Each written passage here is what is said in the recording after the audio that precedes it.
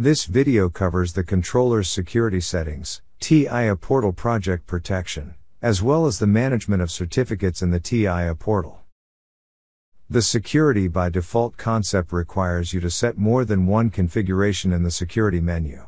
To simplify the security configuration on the controller, the user is guided through a security wizard which assists them with the configuration after adding a new controller into the TIA portal.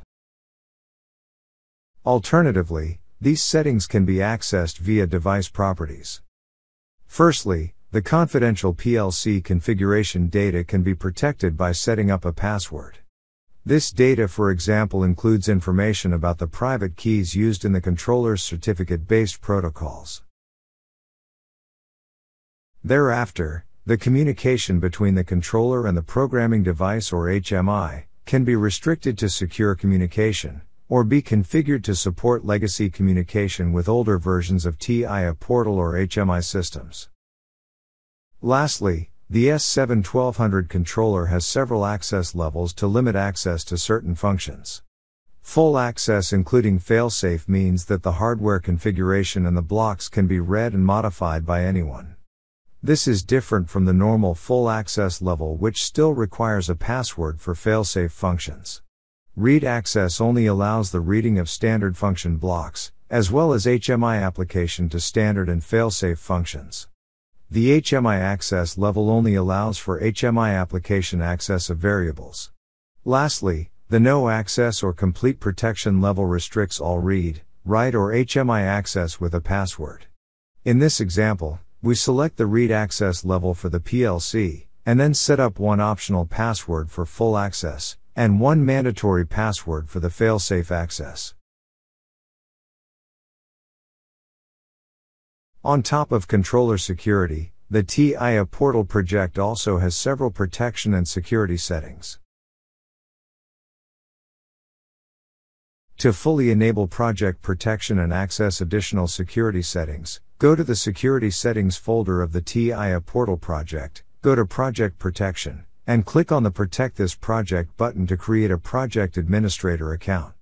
You will be prompted to specify a username and password.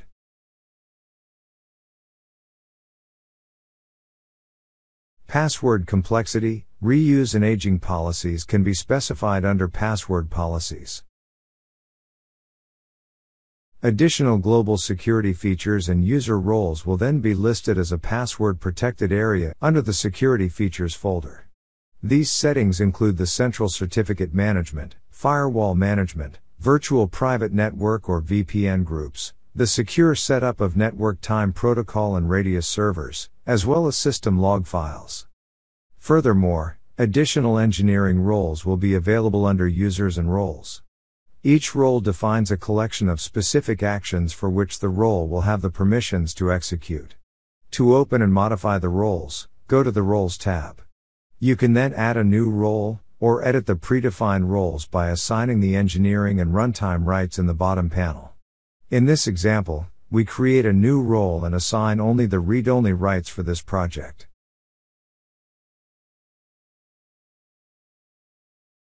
In the Users tab, you can specify the users of the TIA portal project, and assign the required roles that were earlier defined to these users.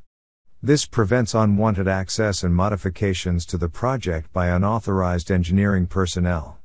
Here, we create new project users, one with the standard engineering role, and one with the read-only operator role that was defined earlier. Let's now try opening the project as a non-administrator user. For example, if we now open the project as an operator, the blocks will only have read-only access.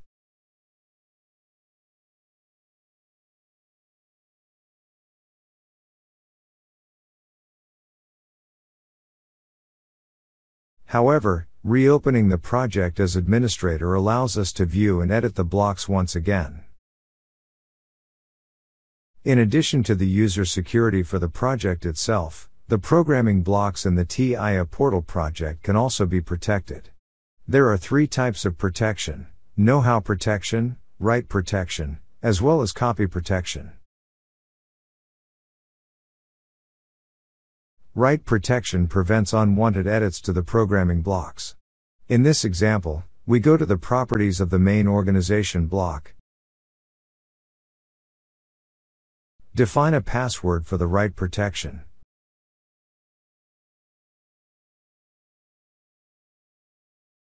And then click on the Write Protection checkbox.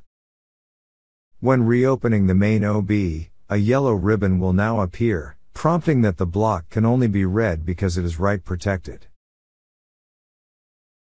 Know-how protection goes further to completely prevent the viewing of the block's code without a password. Again, we select the main OB, and click on the protection button under Know-how protection to set up a password. When opening the main OB this time, the access protection pop-up will appear.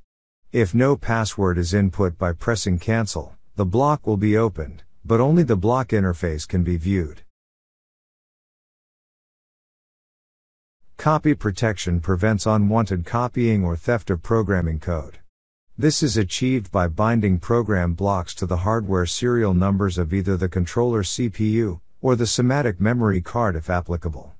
The type of binding, such as binding to the memory card or to the CPU, can be selected under copy protection.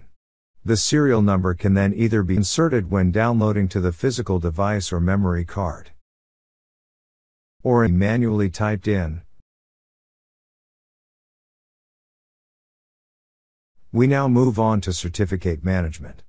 The Global Certification Manager in TIA portal contains all certificates of the devices used in the project. In addition, 2 certification authorities are provided. The certification authorities or CA are used to generate device certificates. All device certificates are listed here, and can be used for secure OOC, CPU OPC server, web server communications, and so on. To add a new certificate, simply right-click anywhere in the window, and then select Create or Import. If creating a new certificate, the certificate creation dialog will appear. You will then be asked to specify how the certificate is signed, the certificate name, and the certificate parameters.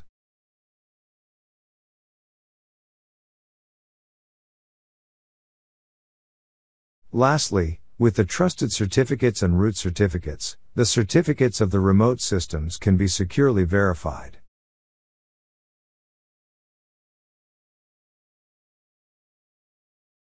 In conclusion, the S7-1200 controllers and the TIA portal offer a wide range of protection and cybersecurity features, such as controller protection, TIA portal project protection, and certificate management. This prevents unauthorized manipulation of plant data, unauthorized access or hacking, communication integrity as well as know-how drain from PLC programs.